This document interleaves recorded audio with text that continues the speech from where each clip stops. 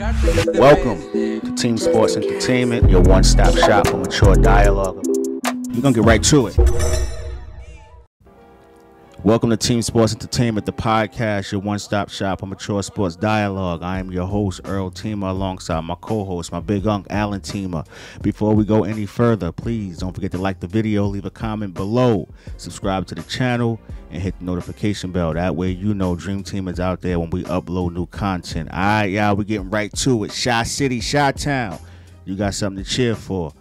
The Bulls made some moves, man. Yeah, Zach Lavine got another All-Star. Yeah, man. Yeah. Vucevic is there now. Yep. Coby White. Pick and pop. Yeah, man. Billy Donovan got players that fits the system. But we'll start with the players they picked up. So we got Vucevic. We got Alfred Amino.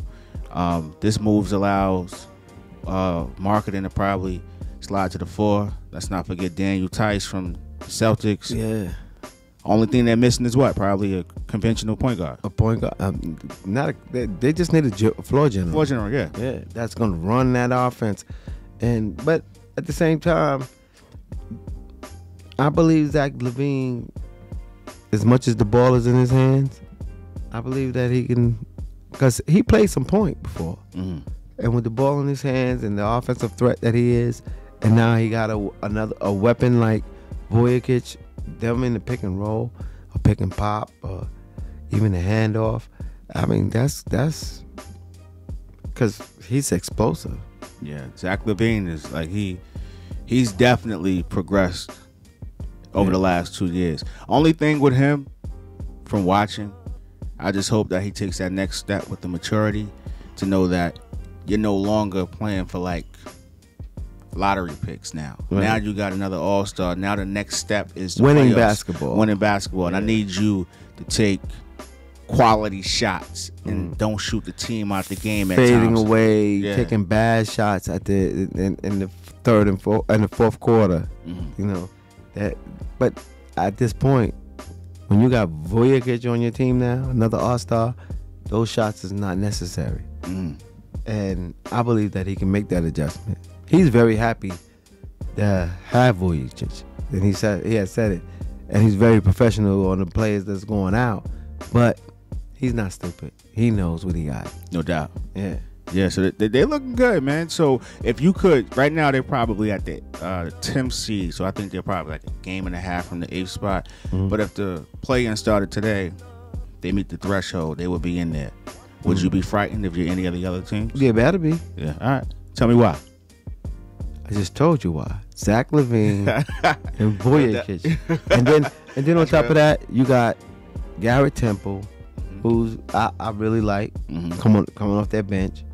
Markkanen, who should be starting probably. I believe that Vucevic is the key that unlocks him.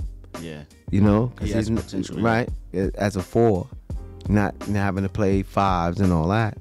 And because he got backup behind him, you know, then Denzel Valentine is there. Valentine, you got Patrick Williams, Kobe, I mentioned, Coby White, Thaddeus Young. He's a pro. Yeah, I mean, you ask, would they want to play him? No, I don't think so. I don't think most teams in the play-in would want to play a team like that. That's a danger. That on paper and what we know, if Vucevic just put the ball in the bucket. He gets buckets. You know what I mean? And then they, not just that, but they picked up Theis. Yeah, from Boston. Yeah. And if you look at look at other teams that put up the type of other players that put up those kind of stats, 20 and 12. Vucevic, you're talking about. Right. Okay. So you got Joker, Embiid. Yeah. Yeah, that's about it. Like, yeah, when you think about it, yeah. The Bulls just picked up the other player that does that. Right? So you got that to go along with Zach Lavine. Zach Lavine, and I mean, to me, he's in his prime now. He's not coming into his prime. I believe he's in his prime now. He just haven't had. I mean, those dudes that they traded wasn't really helping them. And to get Vucevic, that's huge. Now it is. That means that because Chicago for so long, major market has been in the basement. So they're back. They're back. They're back. Yeah. They're definitely on the right path. Mm-hmm. If I could say, I think they will probably finish maybe between the 6th and 7th seed. I don't think they'll need to play in. That's what I think they're gonna make a run. Yeah. It just depends on Vucevic hurry up and get to the team. They get some practice in and start playing games together. Yeah. They can move up. Yeah, because the East, both conferences, you lose 2 games, you can go from. Yeah. Yeah, so. I think they're like 3 games out of being in the 8th spot. Game and a half. It's a game and a half? I believe it's a game and a half. Oh, okay. Yeah. All right, so I like what the Bulls did. They made a big move. To me, they're one of the teams on the trade deadline that, and we're not used to the Bulls making these type of moves. Nah, it's been a while, man. Yeah, this was a good move, and not getting rid of important pieces. Yeah, and it satisfies your star player. Like now, he's probably, even if free agency is approaching. Mm-hmm. He's thinking twice now, like, maybe we have something here. Yeah. Only the thing about that is, there's 2 more seasons before he's free agent, and Vucevic is 30. He'll be 32 by the time it's time. But now you have that on his head, Lavine's head, because everybody's talking about Bill at free agency, but Lavine free agency, that's huge. And now he has something to say, well, I want to be here. Yeah, major market. Right. Got another all-star. And Billy Donovan is a pretty good coach. One pulling up Patrick Williams, who's just a rookie, and I like what he brings to the table. And if he developed quickly, the Bulls could be dangerous. They can be, man. Because he's already, as a rookie, Patrick Williams, he's already what would you call one of those 3-and-D that everybody's looking for. And for him to be the third, if he can turn into be that third star that they have, because you got Theis who's solid. Even Markkanen, if Markkanen go back to what he appeared to be headed to, yeah, that's the key. Yeah. That's another, so ain't no telling. And Coby White, I believe that Coby White working off of Vucevic is gonna be nice.